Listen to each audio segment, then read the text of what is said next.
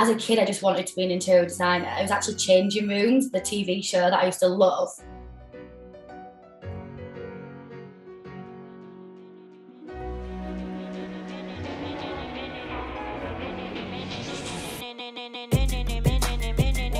So Statement Interiors, it is just me. For the first few years, I was doing big houses.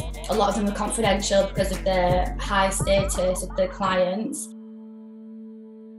And then eventually I got a call for a restaurant in Manchester, and it's probably the biggest, the most known restaurant in North England, Rosso restaurant. And the building itself at Rosso is domed ceilings. So then we went with the Sistine Chapel idea.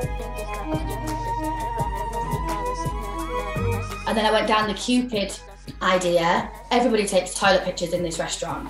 It's quite bland, so I wanted to do a mural in the ceiling of all Cupids. It was the Black Lives Matter movement at the same time. So what I did there was I created all these Cupids with all different races, which has never really been done before. They loved it that much that they rebranded and they put it in all the menus. It was overwhelming, but it was the best feeling ever. And then I didn't realise until like the day before opening that I'm not just dealing with one client, really, I'm dealing with the whole of Manchester, and they love this restaurant so much, and they're going to have strong opinions about this new fit out. Everybody loves it, and I still see people putting pictures up today.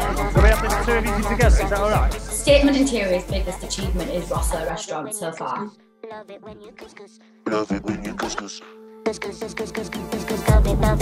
after that, I Saw It First headquarters. So I Saw It First headquarters is just a warehouse. It was a blank canvas, and I needed to make it wow. Everybody who does the collabs, these celebs with Love Island, Law and stuff like that, as soon as they walk in, they turn the phone on and they're doing live Instagrams. Always be nice to everyone. Network, because I do believe it's not what you know, it's who you know. I think you should make yourself irreplaceable and unique.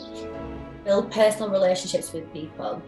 Anything that you screw up on, turn it into a golden rule. So yeah, just keep on going. I want to take over the world, really.